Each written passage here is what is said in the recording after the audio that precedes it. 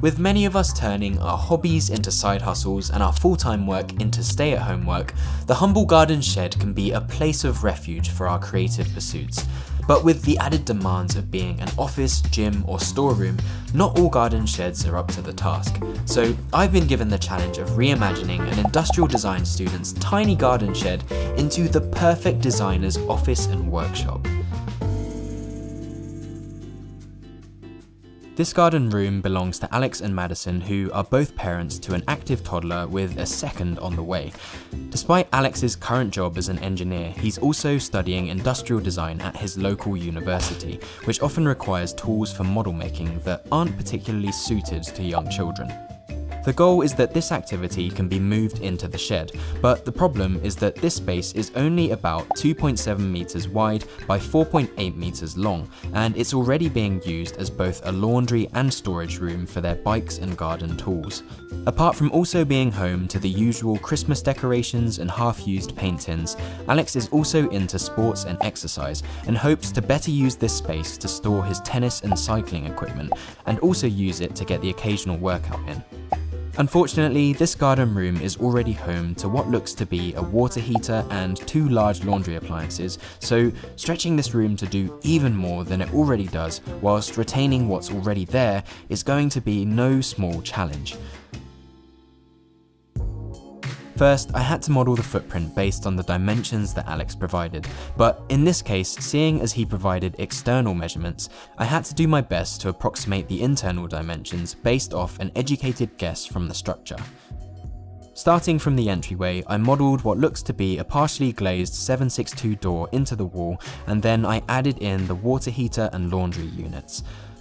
When looking at the condition of the existing floor and the sloped ceiling, it looks as if this outbuilding was extended at some point, as the concrete floor appears to have been poured in 2 stages, with the ceiling also changing at this location. The deeper part of the space contains Alex's workbench, which appears to be an off-the-shelf thick veneered IKEA kitchen worktop that's been placed on top of 2 kitchen units standing directly on the floor. Directly opposite the workbench, there's also some unconventional DIY shelving that's been fixed to the structure, which I did my best to model according to what I could see from the photos. After that, all that was left to add was the lawnmower, 3 bikes and the window, which when placed all together gives us a starting point to work from in turning this crowded room into something truly special.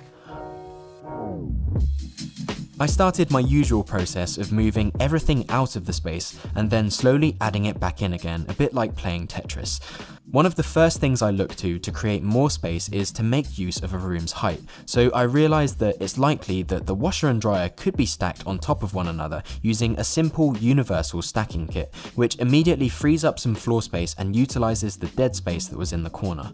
Bikes typically need space between them when being stored to enable easy access and to avoid them getting scratched or damaged, and seeing as how much Alex enjoys cycling, leaving them like this wasn't an option. When stored vertically on wall hooks, bikes need approximately 450mm of width and 1.2 meters of depth, so seeing as the bikes enter through the door, I decided to place them directly in front of it so there's no need to awkwardly rotate or shuffle them once they're in the space, which should encourage Alex to use them more often. To create this, a simple stud frame could be easily and affordably fixed to the slab and joists and then clad in plywood to create more wall space, which is helpful for adding in more storage, and it creates a hard-wearing partition that all kinds of fixings can be mounted to down the line.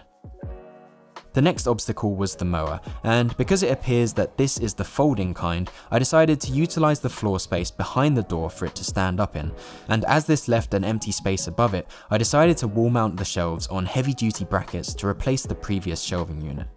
It turns out that the space required for the bike wall is approximately the same length as the existing workbench, so this made it a great spot to place it, as it leaves a flexible open space behind it for working, storing tools, or exercising. Despite adding walls usually being something that I avoid, in this circumstance it actually creates a threshold for the entryway, which separates the dirtier outdoor items and laundry from Alex's creative pursuits and his time for exercise. Seeing as on this channel I like to imagine how far things can be pushed, I decided to think up some interior design inspiration for the space, in case the budget for it appears somewhere in the future. I started out by placing the static worktop on top of a super wide standing desk from FlexiSpot, which makes it not only more comfortable for seated computer work, but also for standing model making too. As the back wall is also the most prominent in the work area, I thought it would be a great location for a full height timber pegboard, which can be made by drilling equidistant holes in hardwood plywood using a spade bit and timber dowels cut down to size as pegs. Then, as this room is to be used for exercise, I decided to include the IKEA Lots mirror hacks to the wall furthest from the window by using 25mm timber battens, which creates an inexpensive mirrored feature wall to make the room feel larger and encourage its use for exercise. However, there's no reason that all of this functionality couldn't be achieved a little bit more easily and affordably using typical off-the-shelf mirrors and twin-slot shelving for the walls. As this foray into interior design emphasizes the mood rather than the functionality of the interior architecture, I wanted to create a space that leans into the idea of being buried in a dark room in which marvelous creations emerge triumphantly. So I settled on painting the entire studio black, as it's a great way to hide blemishes and it also gives those dark, cave-like vibes.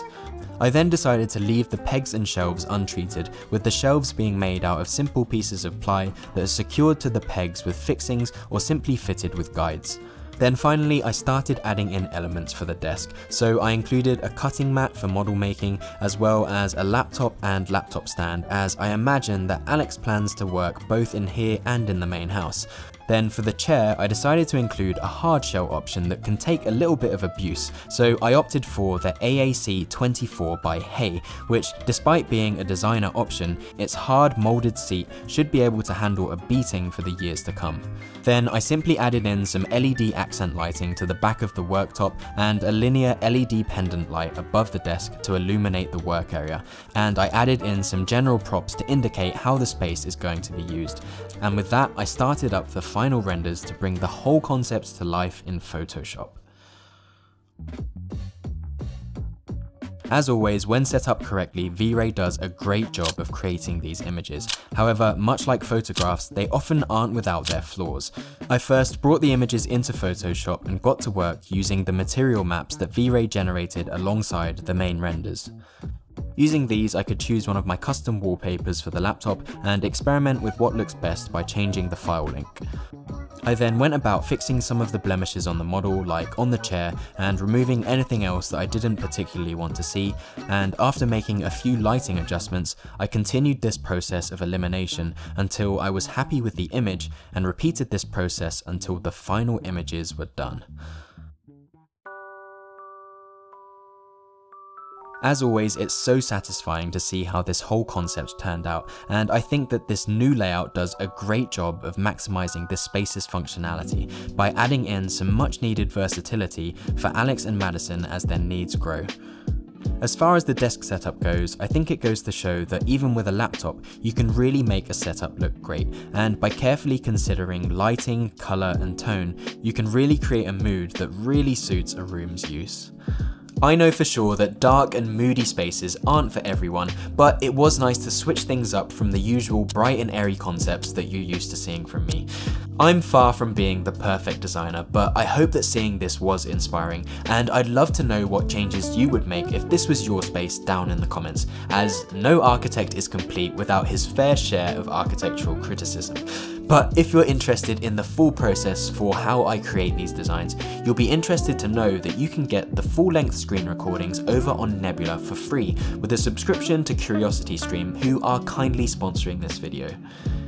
I make content on Nebula because it's an ad and algorithm-free video platform that's completely separate from the YouTube algorithm, which allows creators like myself to freely post content without worrying about things like view duration or analytics, and as a viewer, you get all of our usual content plus extended and bonus content with no ads. So the Nebula version of this video has this section removed entirely, and there's an additional separate video including the full screen recordings of my process. Nebula is bundled for free with a subscription to CuriosityStream, which in itself is the world's leading documentary and streaming platform that has thousands of titles ranging from science to architecture to history, space and nutrition, with series I've enjoyed like Faster, How Cities Work and The History of Home.